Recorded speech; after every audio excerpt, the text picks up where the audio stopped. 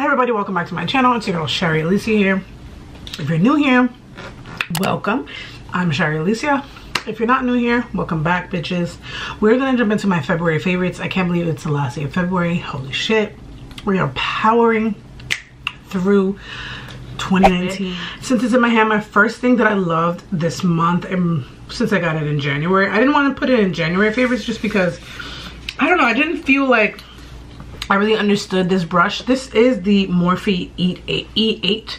I learned while I was in the Morphe shop when I was in California that this is the brush that Lipstick Nick, which is I think Jeffree Star's friend or personal makeup, I don't know. I know that she's the brand ambassador for Morphe. She uses this as foundation. I don't have really large face, and sometimes, especially my forehead, since it's like a little bit more warmer, I do like to buff in because I want to like get really close to like my eyebrow area. I just find that this brush just blends so effortlessly. It does kind of remind me of my IT Cosmetics brush. I just found that I was using this a lot. I really like to just use something very precise, and I think this is nice to have in your collection. It doesn't necessarily have to be the Morphe, because I know there's so much controversy around Morphe and their products work. I enjoy them. I don't own a lot, but for the products that I do own, they haven't failed me. It's only been a month, so you know, don't be so hard on me. But this has just been very convenient, especially like to get in this area underneath like the upper lip area around here, especially like to clean up, like if you go a little too crazy with concealer. This has just been so fucking great. So if you can get your hands on something like this little, I feel like you can do a little bit more precise work if you're really trying to give yourself a beat. This is also a nice brush for someone who does makeup on other people. Morphe, shut up. I'm just gonna bunch them together just because I don't want them to be like a separate section. Pretty much this Tatcha mask I've used a couple of times, but this most recent time it was literally a lifesaver. It was like dumping water to my face. If you follow me on Instagram, which I will list down below, then you saw me putting this on the other day. This is literally a hydrating mask. It is for normal to dry skin. I am combination. I'm oily on my forehead, and then I get a little oily on my T-zone, but lately I have been on the normal to dry side, and I feel like nothing has bounced back except for this. Like, this is literally like, you know that feeling when you're extremely thirsty in the summertime? You're like, oh, water literally, like room temperature. It doesn't have to be cold. Or when you put aloe on like a sunburn, that's what it feels. It's such a soothing relief to your skin. And then I say leave this on for 20 minutes. There is enough of product, which I mean product, I mean the serum that pretty much is attached, sort of like, not attached, but it's inside of the bag. I say leave it on for 20 minutes if you're more dry, on the more like extreme dry side. I would probably not use this going too far into summertime, because I feel like the sweat causes more clogging in my skin, clogging my pores. So I love using this. It's winter. I do want to do a winter essentials video, even though we're like less than 6 weeks away from winter, from spring. It has been really harsh. There's literally no moisture in the air, so sometimes I'll put on concealer, I'll put something on real quick, and then I feel like things are sitting on my skin and nothing is absorbing. I do exfoliate. It's just the nature of the beast, which is nature. So we'll switch over to the Glamglow Thirsty Hydrating Mask. This does tingle just a little bit, but I like it. I feel like it really gets in my pores, it tightens my pores, and it makes me feel really fresh while feeling very hydrated. I know that it has apple extract, and I'm not really sure what the big deal is for that. I do leave this one on for about 15 minutes just because like the tingling could get kind of annoying, and I prefer when I put this mask on to hop in the shower.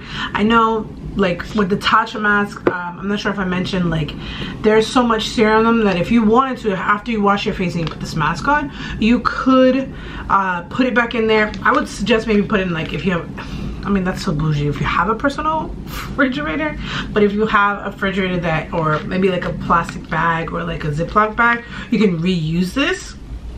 I like this for 20 minutes, but I just prefer this for 15 minutes and to go in the shower, because I feel like the way that it like gets tacky to your skin, I feel like you need like a good like scrubbing, and you really need like the water going over. Whereas this one, you're just going to like leave the serum on your face and you're going to moisturize and put your eye cream on and go to sleep.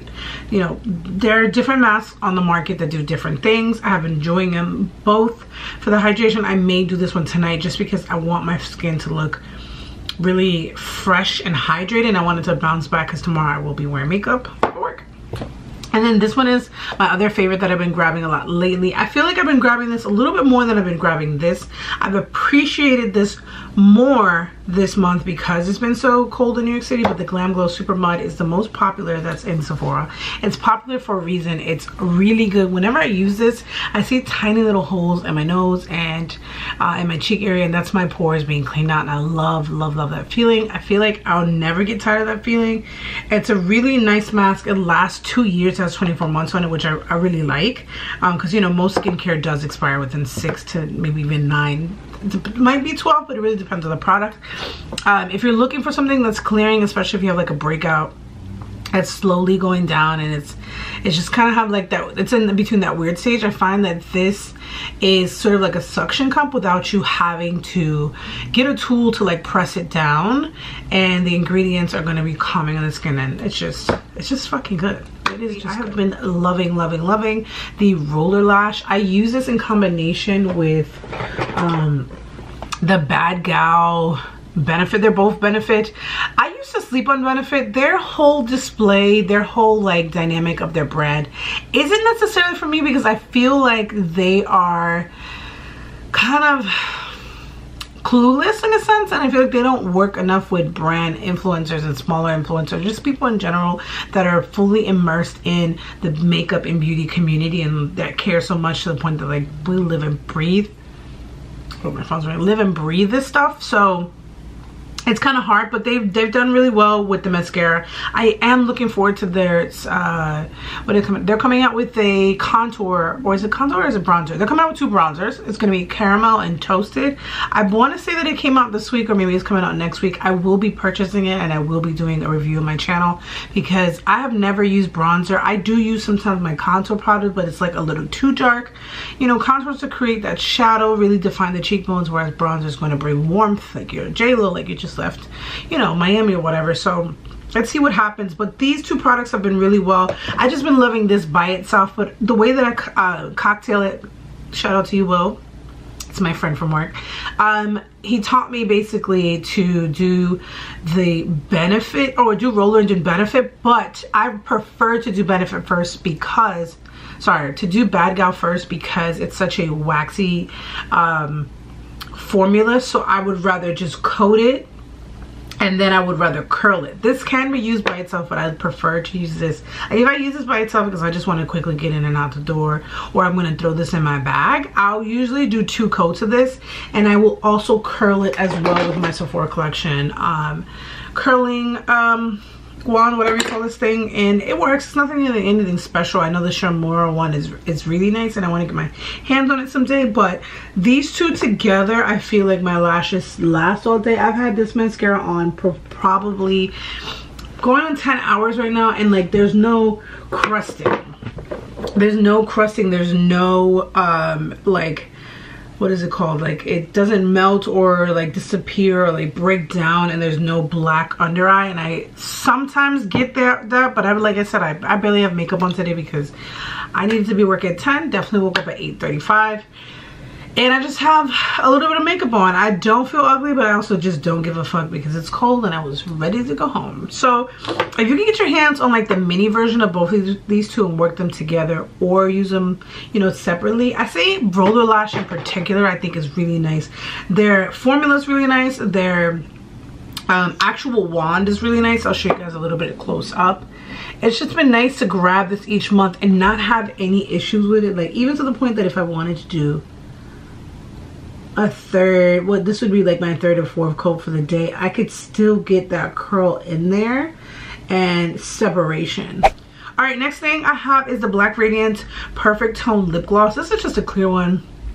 There was a moment when I was out of Fenty gloss for like 2 months, and I feel like I was always in shambles, like what am I gonna do, what's gonna be my black girl nude, brown girl nude, and I couldn't find it. And I didn't want to cough up $19 for it, or is it $19 or $18 for it, and I was just like, I don't want to buy it right now. I just need a gloss because sometimes I just like to have a topper. I will say that I have repurchased Fenty because I can't live without it and I love it. It just gives me a certain kind of moisturizing color and glossiness that I like, but I think it's important to have in your repertoire of makeup a plain clear gloss. This is thick. I prefer thick lip glosses. I got this, I think, at either Dewy or what's Dewy, or it's one of these pharmacies that's popular in New York. It must have been Dewy or Walgreens, but this was on sale for like $2. Yes, it's more like drugstore beauty supply. It does have mineral oil, but you know what? You know, honestly, I'm putting it on top of like a liquid lip or a lipstick or a liner and stuff like that. So I just like to have a clear gloss, and I realize that it lasts long. But the most important thing that I enjoy about this is that I don't have that like inner rim, like I just finished sucking dick, you know, white film. That nothing drives me crazier than lip gloss that does that. It's like, who okayed this to put on the market? Because they should be. My next thing has been the Violet Voss. I feel like I have shown the Violet Voss for probably 2 months straight. I got this during my December BoxyCharm. By the way, I didn't cancel it. I forgot. I got a February one, and I didn't post it because I was just like, whatever, I don't care about this. But I'm getting March, and I was just like, you know what? Let's see. Let me see if I might get impressed. I may cancel. Who knows? I'm always changing my mind, and very, very, very indecisive. Like, at this point, I feel like on my channel, my go-to 3 palettes were obviously Soft Glam, obviously Modern Renaissance. By the way, sound off in the comments if you're getting the Riviera palette. I haven't decided if I wanted it yet, but we'll talk about it soon. And I would say probably my ColourPop collab with Karuchi. I want to say those are the palettes that I usually gravitate towards too, because they have like a color I like. They're warm neutrals. There's a pop of shimmer or a pop of color, and then I'll just kind of do my basic girl look. I'm a basic bitch and I'm okay with that, right?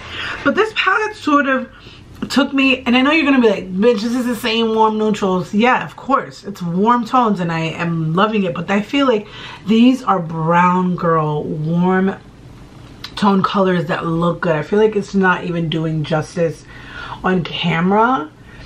I feel like I'm always digging my brush in there, not to make a product, but because I can add so much without taking away, and it goes straight to my lid, and it never, I very rarely have fallout.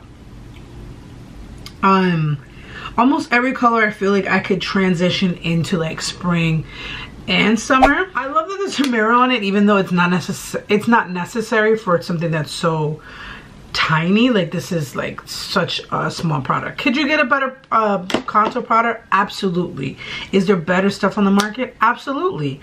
My only beef intent is the fact that it's $44 for this much product, and I think when it was given to me that it was when I received this, it was, wait, I'm gonna correct myself. When I got this, it might have been just wrangled with the rest of my stuff, and that's what created it to break. But that bothers me. When you're spending $44 on a product, I would hate to like accidentally like bump into something on the subway and it crack the way that this is. Am I gonna go crazy over it? No, but I wouldn't travel with it because of that. Not that I'm like this traveling fucking influencer, but I always think about like people who do go places or do their makeup at their friend's house or whatever the case may be, you know.